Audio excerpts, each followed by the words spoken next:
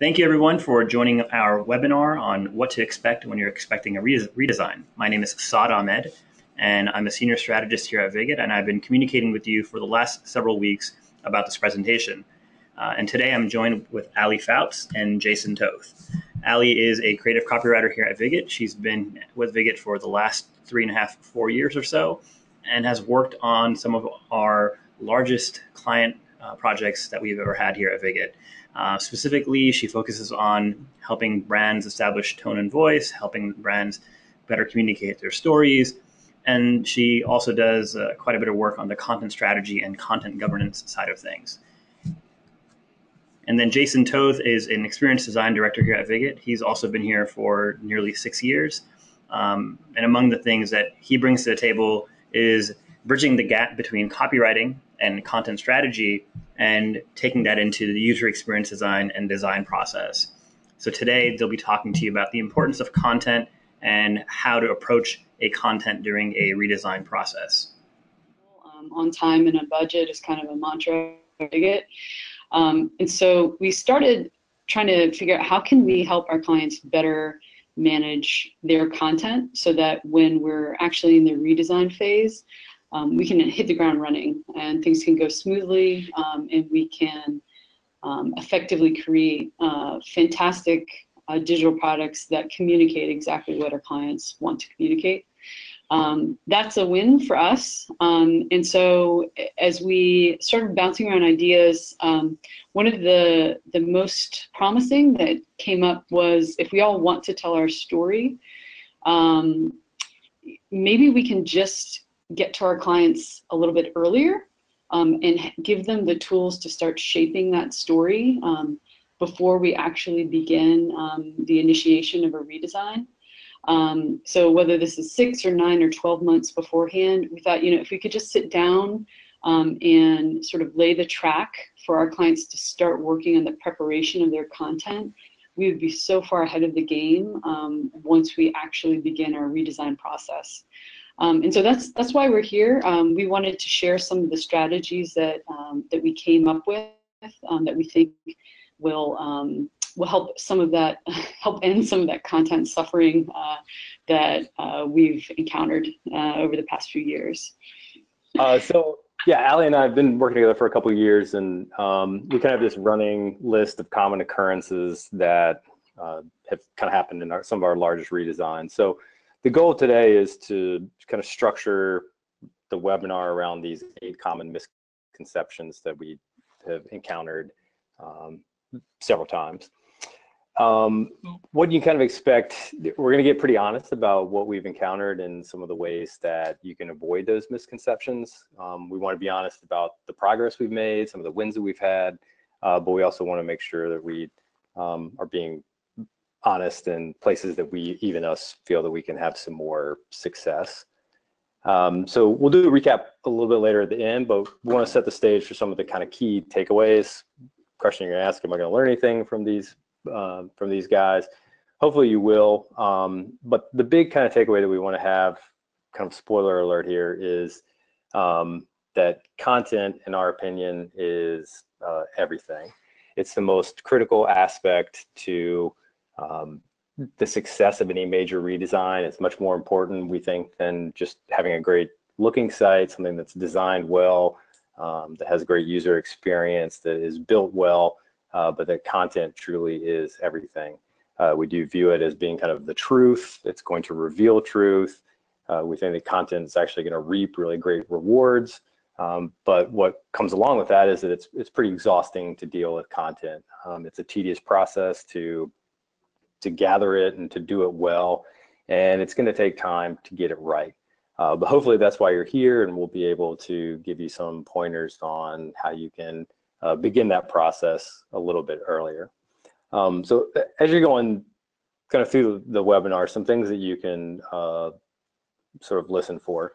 What are some practical ways your organization can create great content? So thinking about your organization and how right now you're creating it, what are some ways that you can get better at that?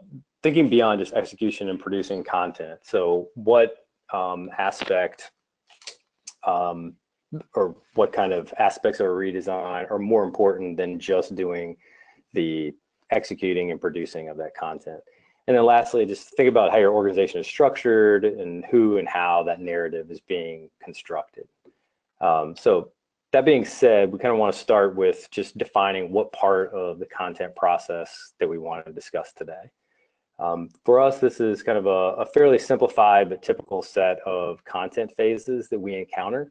So everything from beginning with your content planning to sort of initiating a project, getting it ready for launch, and then handing it off for to be kind of maintained after the launch.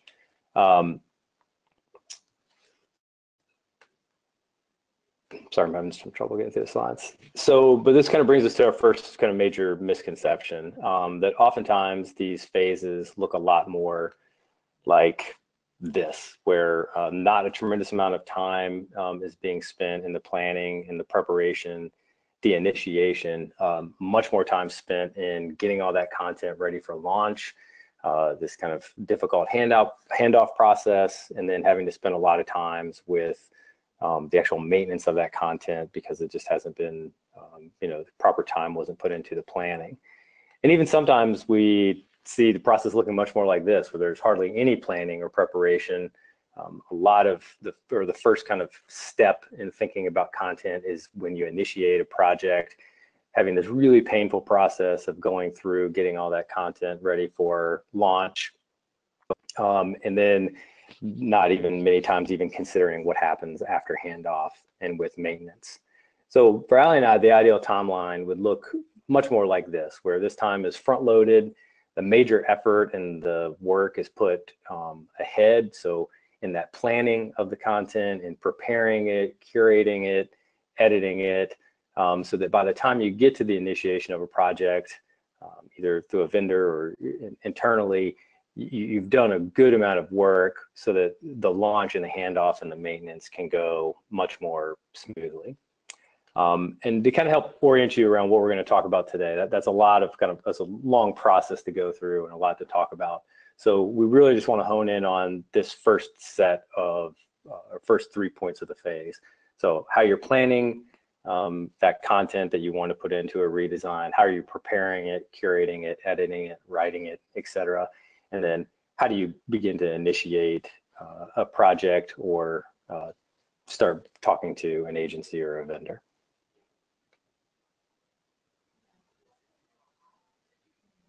So let's jump into phase 1. So that's the planning phase. And the first misconception that we wanted to talk about is the idea that we need a new website.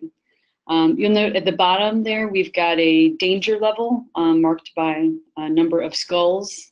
This is a 4-sculler, meaning that it is a misconception that could really lead you down a bad path. And that's because the truth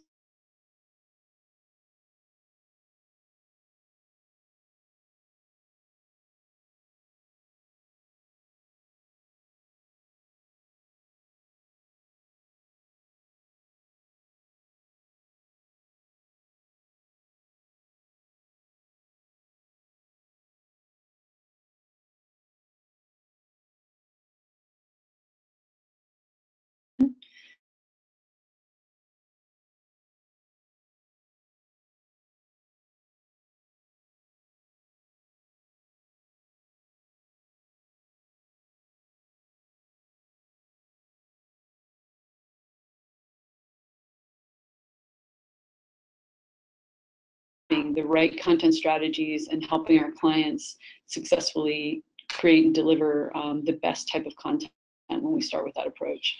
So what we mean by that, I think an excellent example of that is the work that we've pretty recently completed for the National Trust for Historic Preservation. So the Trust is a privately funded nonprofit organization, and they work to save America's historic places. They prevent sort of these beautiful things from becoming strip malls. And when we started our engagement with the Trust, they had several different properties, sort of all serving different purposes. This is an example of what the site looked like, I believe 2 years ago. This was their main organizational site, Preservation Nation. There's a site that was focused on outreach. There's another site for the blog. There's another site for some specific organization efforts. So things were spread around, and the trust knew that this was a problem they wanted to solve. They had also done a lot of work figuring out what audience they wanted to reach. They knew that they were interested in reaching a younger demographic, and had done some really fantastic work to really understand who that audience was, what they were interested in, and what were some of the problems that they were experiencing connecting with them. So we were able to do an initial strategy phase with the trust, which was incredibly helpful.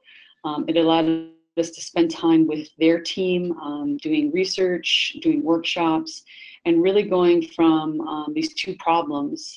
How do we consolidate these separate arms of our digital properties, and then how do we really successfully reach and engage this new audience?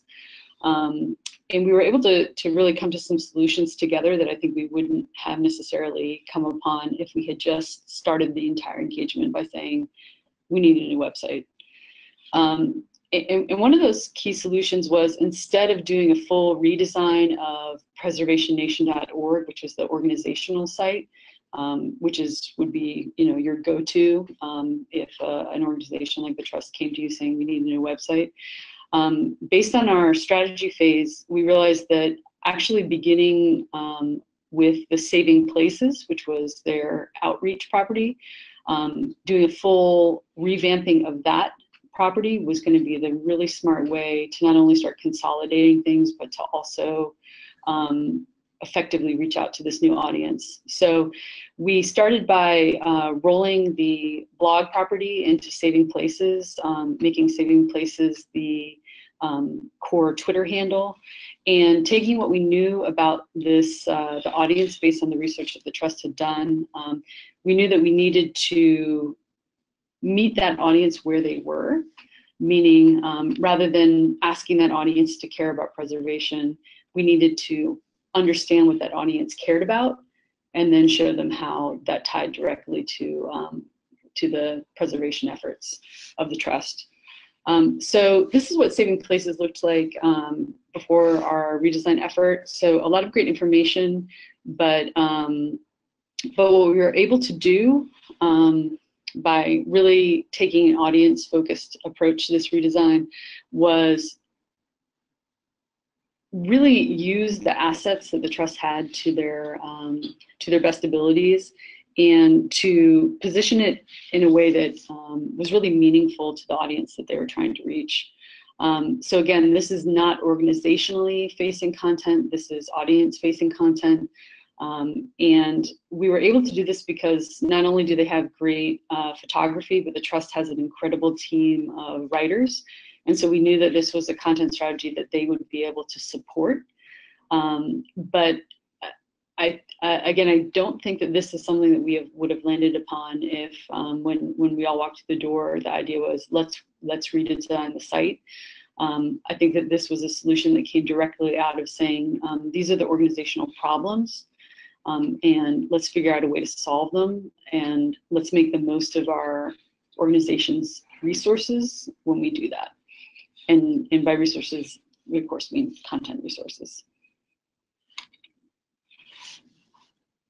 And misconception number 2 is another biggie, and it's that our content problems are design or development related.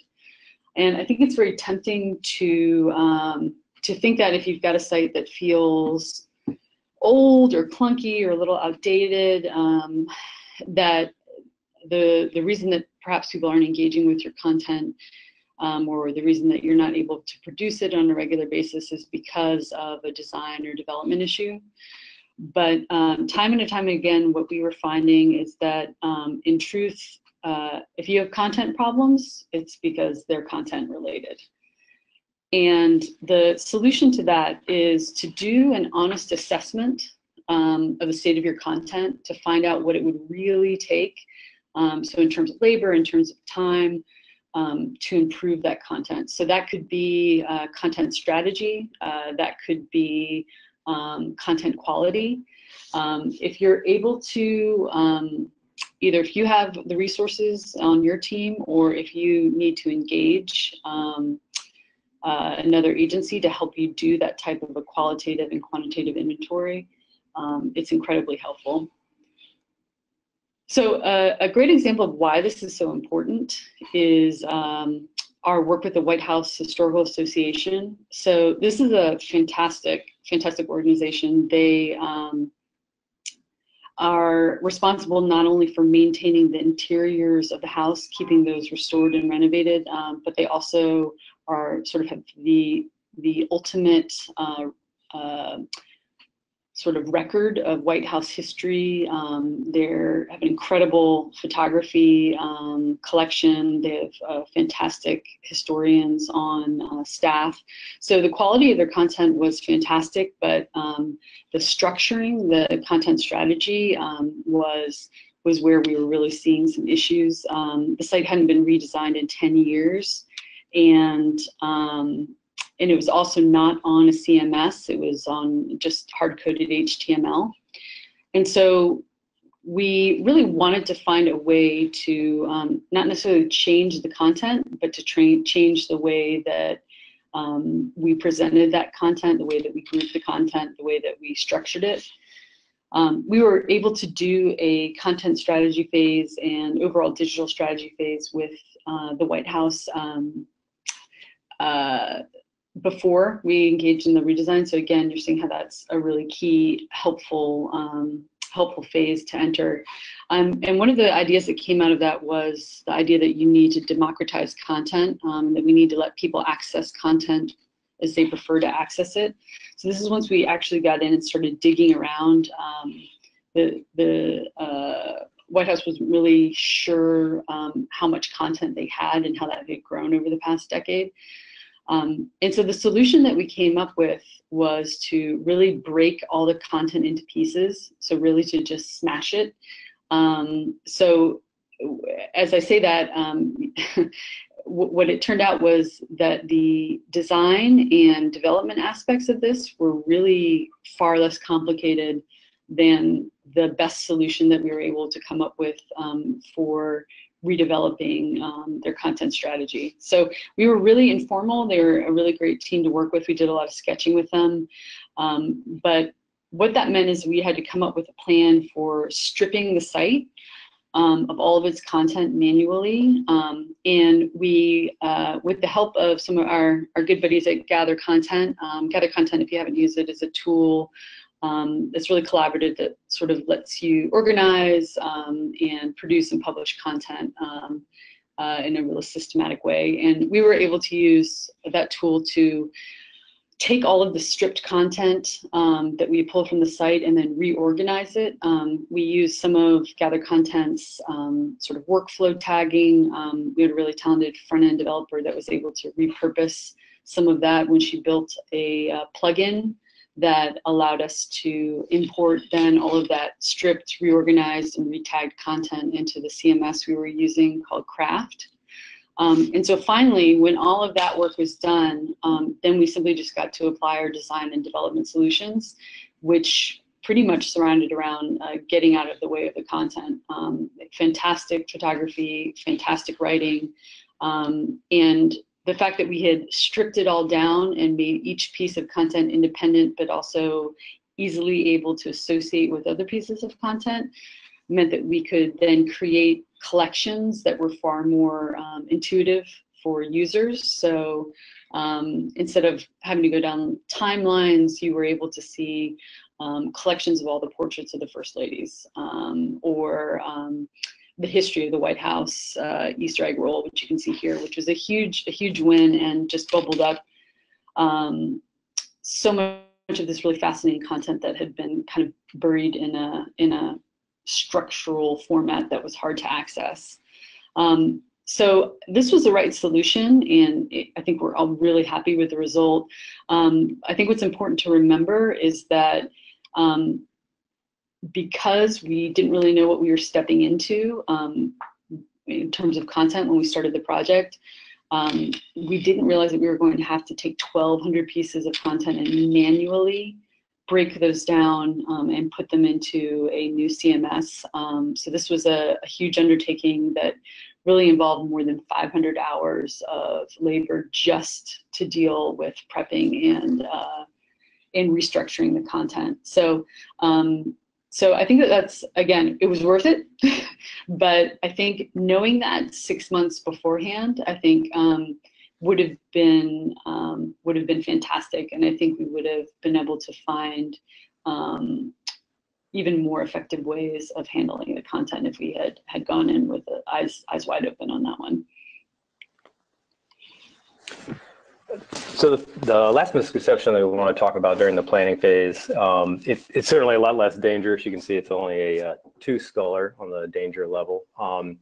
But it's extremely important if you intend on taking a more data-informed approach to your project, which in many cases is true. This statement that, hey, we've installed analytics, so we know how people are using our site. It's a quote that we hear very frequently at the beginning of almost every project that we work on. But the problem is, really, you've just kind of installed analytics. Don't mean to be harsh about that, but as you know, we have a full or you may know, we have a full data and analytics team, and we've talked to them. They estimate that about 85% of our projects have at least one significant issue with how a client has set up their analytics. So what is happening is it's providing either misleading or false data. You might have the abnormal number of page views, for example, because you're tracking that incorrectly. And so that kind of froze off actually the data that you're receiving. And this doesn't even account for the many other projects in which, you know, we get on a project and the data setup isn't even usable. So the solution, and while this may sound pretty simple, is that we encourage clients to start consulting with an analytics expert a year before you hire an agency. And the key reason for this is that if your analytics aren't set up correctly from the beginning, then it's going to delay how useful that information is, or how much it can inform the design decisions that an agency would use. So if that isn't set up correctly, most of the time we're having to take anywhere from 2 to 3 weeks to set it up correctly. After that, we need to have about another 4 weeks minimum just to get a month's worth of data that we capture. So at that point, you're talking about 7 or 8 weeks into the beginning of a redesign, in which you're not able to use that data to inform some of the early decisions that you need to make in a project. So it's especially important to make sure that your analytics are set up correctly so that when you decide and initiate that project, you can hit the ground running and have that influence your design. So as a recap of the planning, we talked about starting with a problem-oriented, not solution-oriented approach. So rather than immediately jumping into the idea that we just need to overhaul everything and have a redesign, let's step back and look at what problems are there and whether or not a redesign would actually solve those. As Ali talked about, we want to honestly assess your content. You know, if you have 1,200 pieces of content and you really want that to be accessible in a variety of different ways, we need to talk pretty honestly about what it's going to take to improve that and to organize it. And then lastly, as we just mentioned, consult with an analytics expert to make sure that you can get that data-informed process that you want to have in your redesign. So moving forward, we want to step into the next phase, which we talked about, which is preparation. The first misconception here is that the only tool we need to manage our website is a CMS. And this misconception was really born out of the idea of seeing clients overemphasize the role that a CMS plays in organizing and shaping content. A phrase we frequently hear is, if we only had a better CMS, we could just do so much more on our site. So this idea that the CMS is sort of going to be the thing that resolves a lot of content related issues. But the truth of the matter is, when it comes to your content, your CMS is probably the least important tool there. We wholeheartedly believe that a CMS plays a major role in the management of your content. It can certainly affect the day-to-day happiness that you have around kind of site and content maintenance, but it's not really a tool to help you determine what content should, you know, tell your organization's story. And so the solution we have is you need to use your content to shape rather than fill your templates. So this solution kind of harkens back to the catalyst basically for the entire webinar, is that we need to be thinking about that content preparation and planning well before we're thinking about how we're going to actually build this or the CMS. And that's going to result in your content shaping the kinds of templates in your CMS that you build, rather than just having content that you're going to jam into a template design that you've created. And for us, a great example of this was some work we were able to do with GoPole. GoPole is a third-party vendor that makes mounts and accessories for GoPro cameras. They're essentially building selfie sticks before selfie sticks were kind of a popular trend. This was their previous site before we did the redesign. Their products are great. They have great kind of brand recognition, very loyal customers.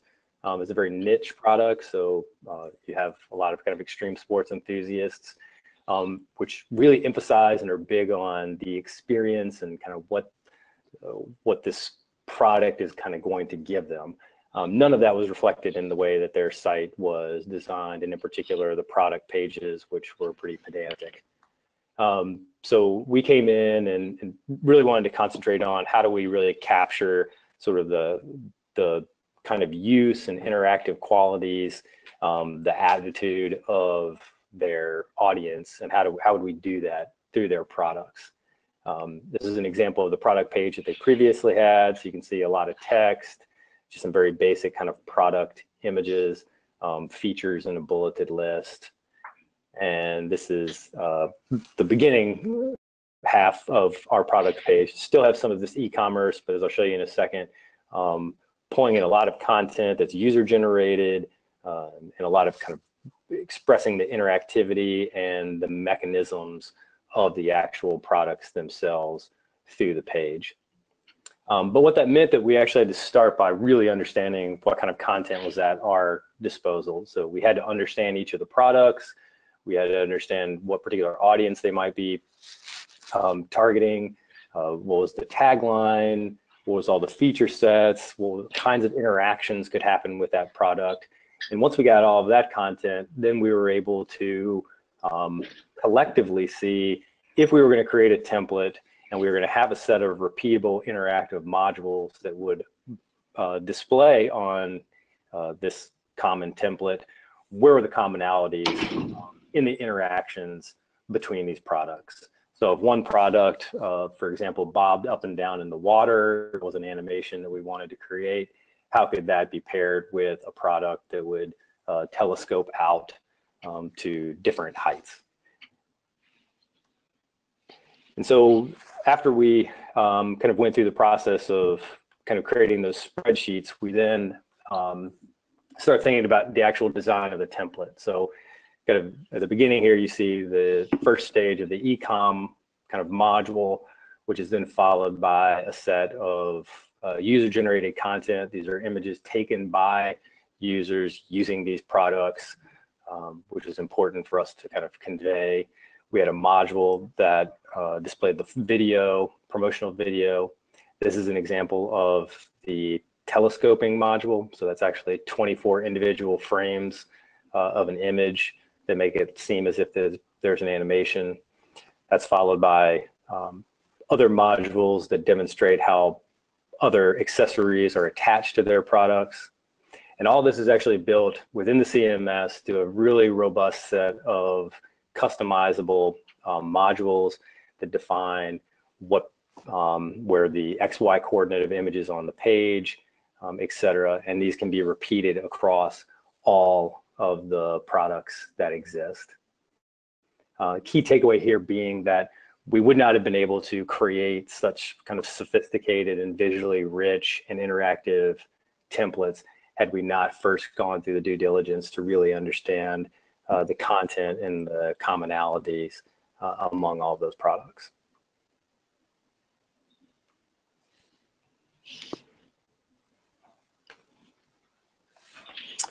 The fifth misconception here is that agencies make beautiful websites. And while we greatly appreciate when we get this kind of compliment, especially on our own work, the reality is that agencies only make beautiful websites with great organizational partners. We and how we talk about kind of the solution for this is that we try to kind of coach our clients to understand that you need to plan to get out of your redesign what you're going to put into it. We can certainly help shape that content. We can help you shape your narrative. We can help you understand how to organize and curate some of that content. But at the end of the day, there's a tremendous amount of work that goes into making many of the websites that you see in our portfolio or other agencies. And a good example of that is our work with WWF, the World Wildlife Fund. This is probably one of the most cited projects that we have done. It conceivably was because it was one of the first kind of major site redesigns that was responsive. But what was really kind of critical with that is that the content that they had was really rich.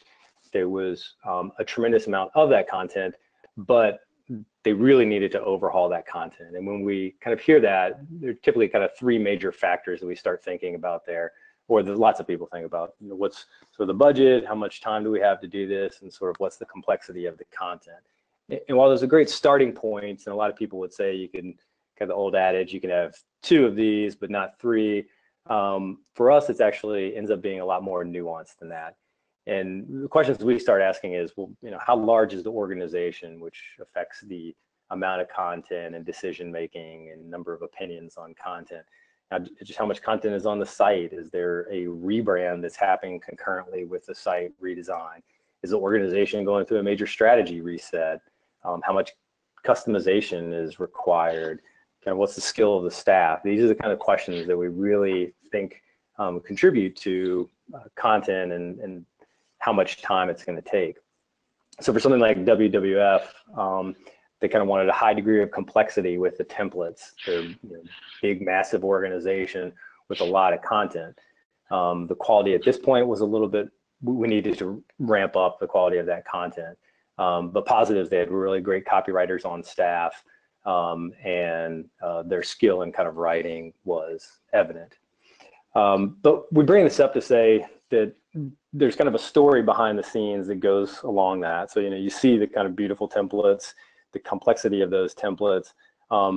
But again, sort of the planning that went into that is evident then in the result. So for them, it was 5 years since their last major kind of site or content redesign. They had done a couple of reskins, but the reality was the content had not been touched. The architecture hadn't been touched in a while and wasn't really reflective. So we knew we had kind of they knew that they had a big kind of push to get that where they wanted. And so as a result of that, they put in the resources to hiring new team members.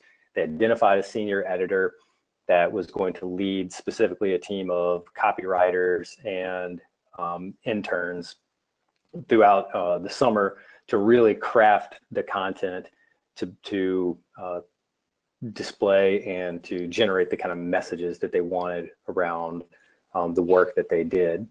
As a result, they spent 3 months on just alone on content definition, curating that content, editing it, creating new content. So that's full-time, a team spending 3 months just on that alone, which ended up resulting in about 1,200 hours that the client spent by themselves that were just dedicated to the content.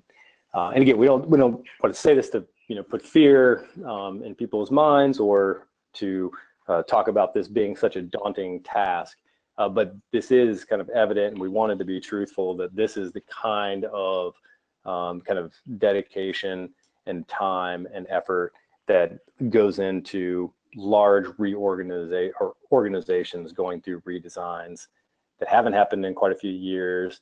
They want to really reshape and reframe how they talk about themselves.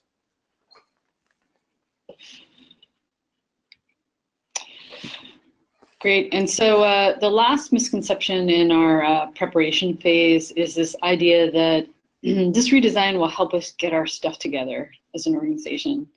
And we've got this as a highest danger level because it's really tempting to think, well, everyone's going to have all their hands on deck. We're all going to be working on it, and we know we've got some other issues, but we'll wait to sort it out till we really get started on the project. And the reason that this is such an issue is because the truth is that the shortcomings of your organization really are going to be the shortcomings of your site. And what we mean when we say that is that if you're having trouble describing who you are, what you do, and why as an organization, that problem is not going to be solved simply by reskinning your site or even embarking on what would traditionally be a regular redesign. That is a problem that we can help clients solve, but that is when the process becomes maybe longer than we might have expected. And I think that that if you can take time before you actually begin the redesign process, identify what the problem is. Is it because there's not agreement about what you do? Is there not agreement about the vision for the organization? What is causing some of the particularly content issues that you see on your site? And we're not immune to that. So we just went through a redesign ourselves. Which was an empathy building process, certainly. And we're an organization that is basically equal parts engineers and designers. But what that means is that while I think that's a huge asset to our clients, it means that we have a lot of different points of view when it comes to how we talk about what we do. So in our previous site, on the left-hand side, you can see how we made an attempt at describing our services. It's a lot of copy. It's broken up very organizationally. So it's broken up by the labs, as we call them, strategy, design, and development. It's a lot of information. And when we knew that we were going to undertake this redesign process, we spent time thinking about how should we really present what we do to our audience. And we decided to go with a far more audience-focused approach. So you can see now that we describe our services under the headings of products, experiences, and tools. And that is much more in line with what our clients are looking for when they come through the door. Nobody generally comes in the door saying, you know, I want XYZ job titles on my project. They're looking for a single solution to a larger problem. And so I think this is an example of how really putting in the work to go through the sometimes tricky process of figuring out how you want to present yourself to the world, doing that before you actually have a kickoff is incredibly helpful.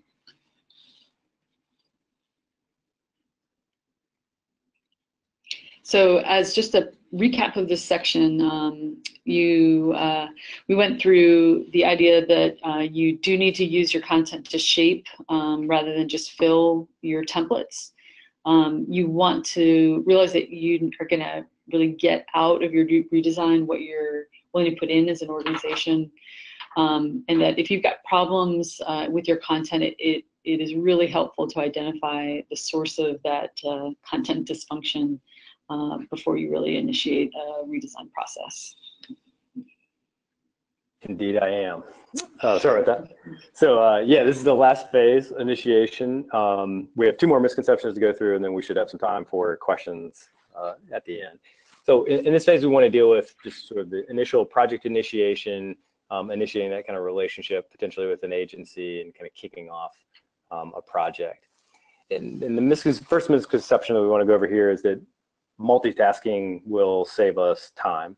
And this was born out of working on numerous projects in which there was a lot of tasks happening even outside of the work that we were doing with a client. And that was resulting in projects just not necessarily reaching their full potential. And by multitasking, we're really referring to like a redesign timeframe that includes everything from a rebrand to doing a strategy reset to a complete content overhaul, you know, throwing in a new identity, and then, yeah, we want all that on a completely new platform or a CMS. And the truth of the matter is that long-term planning is actually what's going to help you save time, not just packing all of that in to like a 9-month window that you believe is going to, kind of be resolved through multitasking. And probably more importantly, the solution that we have here, and again, even one of the catalysts for this webinar, is trying to help clients move away from this flip the switch approach to your website redesign. So rather than, on day 780, you have a site, and then the next day you end up having a completely new site, new brand, new content, and expect kind of users to be kind of pulled into that. How do we actually plan for that in a little bit of a smarter way? And a great example of this is some work that we've done with the Wildlife Conservation Society.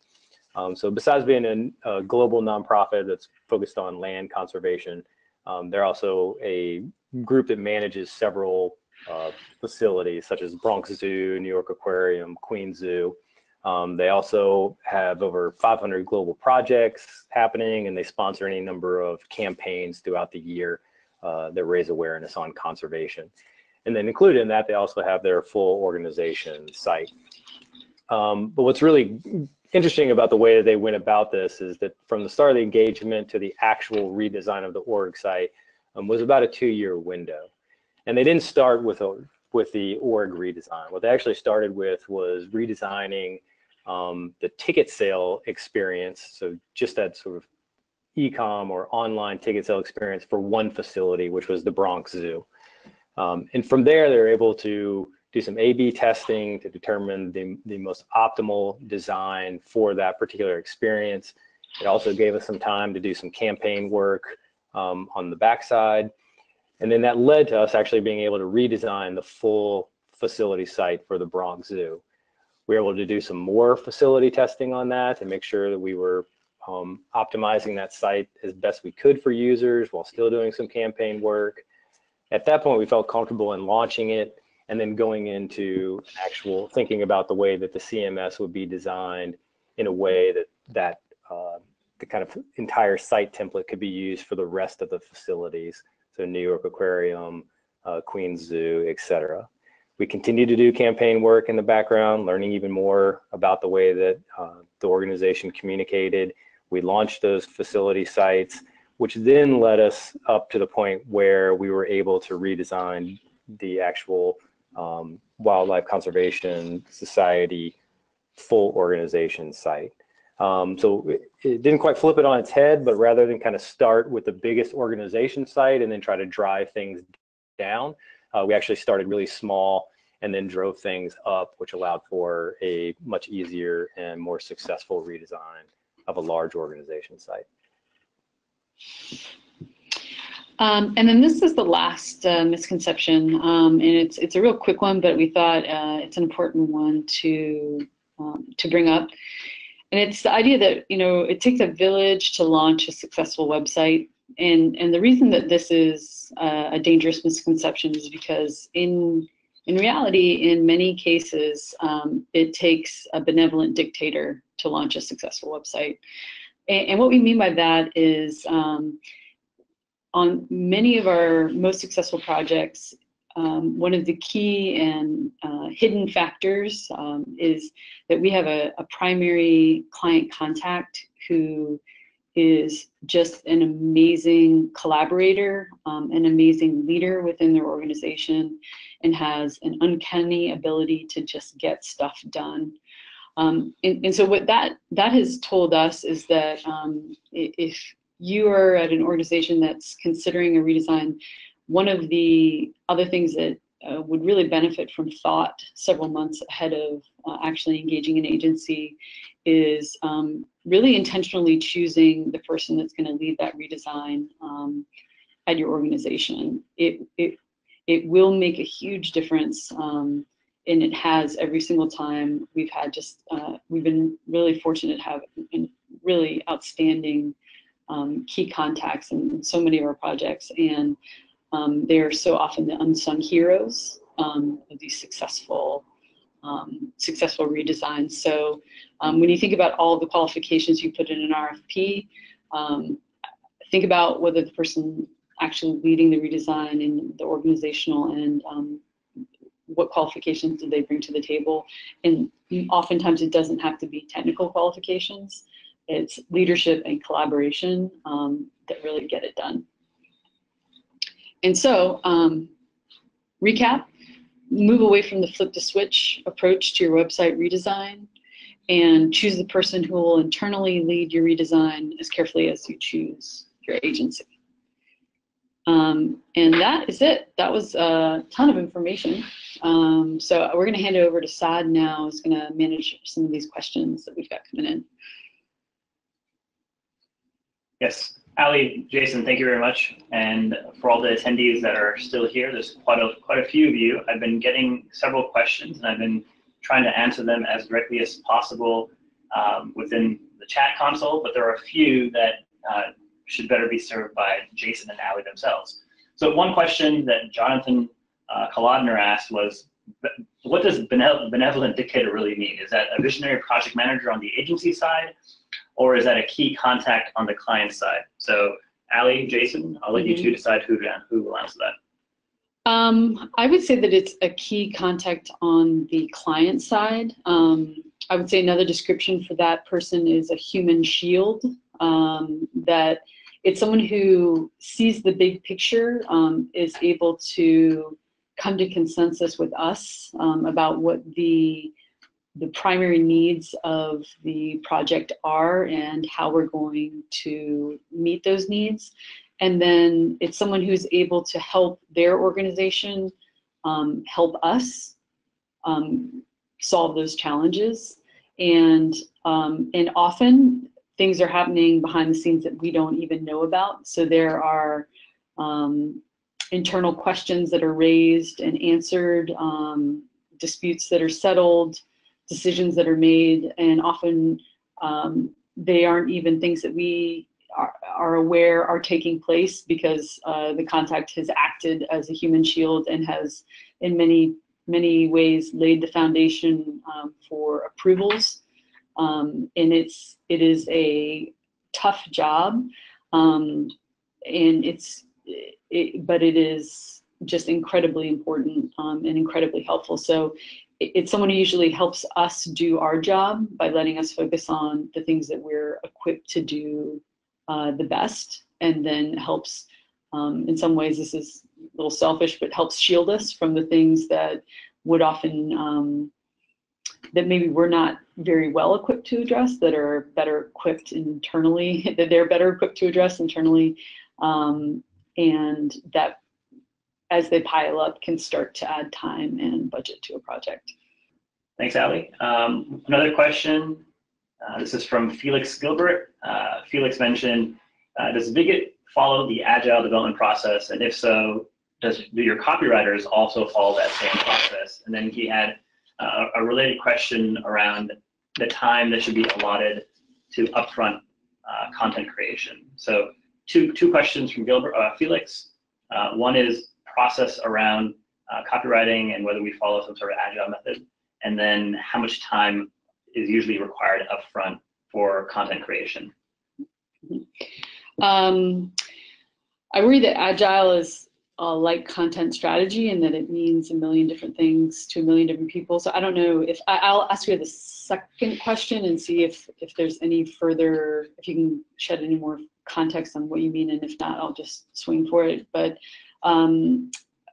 time to write content. We usually, if we have a strategy, voice and tone in place, we sort of, I don't know, Saad will go insane if I actually have an hour estimate here, but I would say anywhere between 4 to 8 pages, 4 to 8 hours per page. If we already know what if you can tell us who you are, what you do, and why, if that is already decided, already in place, if that is information that's already been settled on, then we can hit the ground running and just start writing, and then that's anywhere between 4 to 8 hours for a page, 4 to 8 hours for a page, and a page is, how long is that? You know, that's a normal-ish page. If there is no consensus about messaging, so if we're not able to immediately understand, and there's no organizational consensus on who you are, what you do, and why, who you want to talk to, and what you want to say to them, I would say that rather than add hours onto a content creation estimate, I think that it means adding at least some sort of strategy engagement to the start of the project to come up with the answers to those questions. So I see those as two sort of separate executions. And I don't know, do we have any more definition of what we mean by agile copywriting process? Well, then what I will say is that I think the process is very agile when it comes to copywriters and art directors working together. And I'll loop front-end developers into that as well.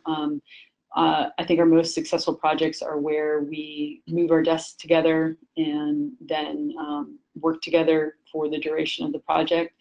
And that usually just involves untold amounts of chair scooting and moving your desk around to the other side. So that is different than development's definition of agile, I would believe, but they are two sort of different disciplines. So, so pro agile if it means working with your art director all the time. Thank you, Ali. Another great question coming in, or here's another great question regarding client services. And Damon mentions that he agrees that content should shape templates. What bothers him, or what's on his mind, is how do we communicate that to clients? And how do we explain the time and effort required to truly accomplish content writing before we get to templates? He says one of his questions that often comes up is, what do you mean it'll take 3 weeks for just content? We just want to launch a site in 2 months. Great question, David. Yeah. Well, I think that question, it pretty much sums up the reason that Ali and I have been thinking about this for the past couple of years and wanted to have the webinar, is to start the conversation and begin evangelizing that we've got to somehow find a way to flip the order in which we're sort of thinking about or the process by which we're doing massive redesigns. I think in our case, we've been able to build up either a set of clients and or a set of examples that indicate and show, you know, if you want this type of care with your content, if you want this kind of visuals, if you want this kind of interactivity, if you want this type of copywriting, then we can prove through documentation that those things happen prior to creating templates, and that then those templates, you know, were used to shape that. Even we work on projects, you know, if we're going to be honest, that don't allow that kind of content time. In those cases, what we tend to do is just, you know, prioritize what aspects of the content need the most help. So there's been some times where, you know, Ali has had a, you know, reduction in the amount of kind of copywriting assistance that she's able to give, and, you know, we focus either on a few key pages, or you know, maybe more importantly, the figuring out the architecture of the site in terms of content is going to be more critical. And one other example I would have is the work we did on Duke admissions. If you go to that site, there's kind of 4 really robust kind of critical pages around the Duke experience.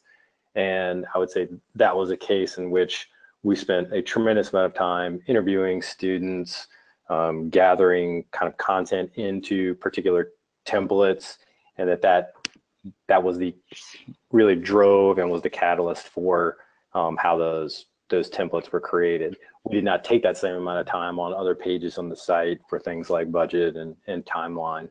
But overall, kind of a long-winded way of saying, I don't think there's at this point, it reminds me a little bit of the way UX was probably 12 years ago, where it was beginning to kind of catch some steam. People were beginning to kind of understand, you know, what is this thing, user experience design, and why should I care about it? And 12 years later, we rarely even have to talk about, you know, the value of that to a client. I think with, you know, good web copywriting and content strategy, I think in 10 years, once more conversations like this happen and the more we evangelize with clients, and you all do, even in your own organizations, we're going to make some big progress. Just a decade away. Decade away.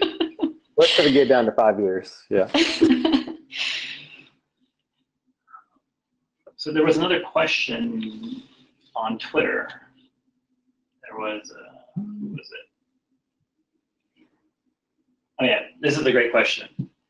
So Bobby asked, who's responsible for content?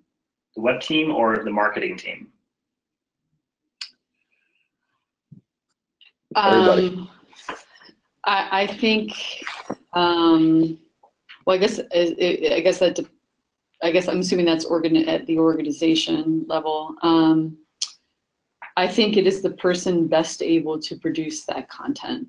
I think that maybe that's not a helpful answer, but the spirit of that is, I think that we're moving farther and farther away from this titled person does this thing. I think we're trying to move away from it.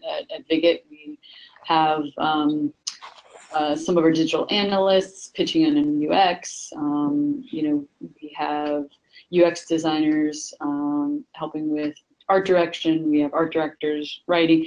I think that if you should pick the strongest writer to create your content, or the strongest writers you can find, and those people may be lurking in places you had not anticipated. But I think that if you have not already, if the marketing team hasn't clearly communicated messaging, again, like what's the concise way to explain who you are as an organization, what you do as an organization, and why you do it, then you need their input on that. And if the web team has people on staff to write, then use them. So I think that they need to depend on each other, and what's most important is the best writers should win. Because if you're going to spend the time, getting the most out of it is certainly ideal.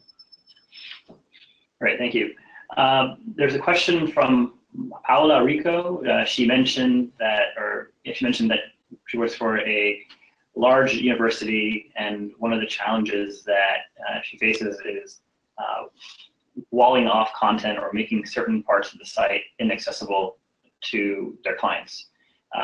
So the question was, how do we approach, client-side user roles and content governance, and determining who should have access to what content within a site and within a redesign? Yeah, it's a great question. I think it partly gets back to one of the sort of misconceptions that we had around, I hesitate to use the phrase that it's a dysfunction in the organization, but it is a problem in that most organizations want to have kind of a cross-divisional or cross-organization story being told.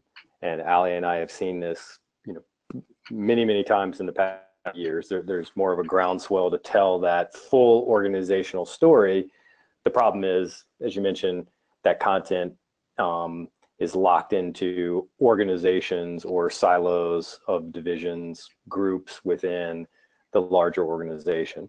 What we found is it's going to be next to impossible to tell that story, to unlock that content, until there are structural changes in the organization in which you have a sort of a content czar, or as Ali mentioned, a benevolent dictator, even on the client side, that has nothing to do with the project, who is responsible for owning and understanding and having access to that content across those divisions. And it's one of the more sad parts, sort of our job, is when we hear and we have clients that want to tell that story, and we sort of know almost from the beginning that that's a wonderful aspiration and we'd love to help you do that. The problem is you are not going to be able to tell that story because fundamentally your organization doesn't allow for that story to be told. And so for us, again, advocating that organizations start to see the value in having someone understand and kind of manage content across multiple divisions instead of that being siloed, that's a great first step. And then, essentially having access to that content, which would then give us access to that story and be able to help shape that in your digital communication. Great, thank you very much. Jason, wait, sorry, not Jason. So for all the attendees here, we'll do one more question and then we'll go ahead and wrap. So there's a question from Alan Rogers. He mentioned that what's the correct way to make sure that your analytics setup is actually implemented the right way, and why does it take 2 to 3 weeks to set up? So that's probably a question that Toth might be able to best answer, but ultimately, Alan, reach out to us and check out our blog posts. We have a lot of content on the blogs related to analytics setup, and then send me an email or find me on Twitter, and I'll connect you with one of our analytics folks on our team. Yeah, so I can give a quick short answer to that. Yeah, when I mentioned the 2 to 3 weeks, that's a typical timeline we see, mostly just in being able to access the analytics, get authentication to be able to get on there, go through the research of kind of doing an analytics audit, and then being able to help kind of make adjustments or changes in the way that that data is being captured. So some of that's probably a little bit, I wouldn't say exaggerated, but that 2 weeks is also has time built in and just in kind of knowledge transfer and communication between a vendor and a client. Some of the things that the analytics team in particular have cited as being kind of issues in particular is like integration with other systems. So in particular, if you have any kind of other CRM or e-com platforms, anything along that line that is like kind of resulting in our inability to truly see what behavior is on a site, that can be difficult. It's especially true in terms of signups and donations, because there's almost always third parties that are platforms that are being used for that. So kind of wading through and discovering what the problem is with that, and then how to work with those third parties to accurately get kind of donation or sign up information. That's really where a lot of that time is spent. That, and then also just in many ways that a lot of the analytics are siloed, or certain parts of the site are siloed, either from, like as the previous question alluded to, organizations or divisions within organizations controlling those analytics. So if you can imagine a user moving across, certain aspects of a site which are controlled by different divisions in an organization, that means, the tracking of that can sometimes not be accurate. So that's really what we mean by kind of the 2 or 3 week setup, which is why, again, if we can if you can get that done a lot earlier, then whoever you work with, they're just going to be so grateful that they will have had 1 year's worth of data to kind of look on. And the last one I'll make there is, for those of you that are either EDU clients or others that have some kind of like cyclical kind of set of engagements with your users, it's even, again, more critical to get in that year-long cycle. So if you're an admissions team and every spring you release X, if we can only come in and we start running analytics in September for a spring launch, and analytics for the spring were never set up, then we just miss kind of a critical part of your process in capturing. However, again, if you kind of set that up properly a year before, then we know that we're going to have the right kind of information.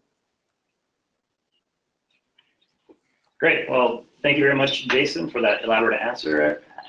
And again, Ali and Jason, thanks again for taking the time out of your busy day to spend time talking about why content is so important to our projects, and why content should be an equally important part of your process for those of you who are still here and attending. And finally, I just wanted to say thank you for attending, thank you for joining, and as you can see from the screen, if you want to reach out to any one of us, those are our various hashtags. Slide this one away, yep. And we'll be uploading this webinar as a recording to YouTube, and then we'll also be sending out a PDF of the presentation later today or early tomorrow. So with that, I bid you adieu, and thank you very much, and have a good day. Bye. Bye.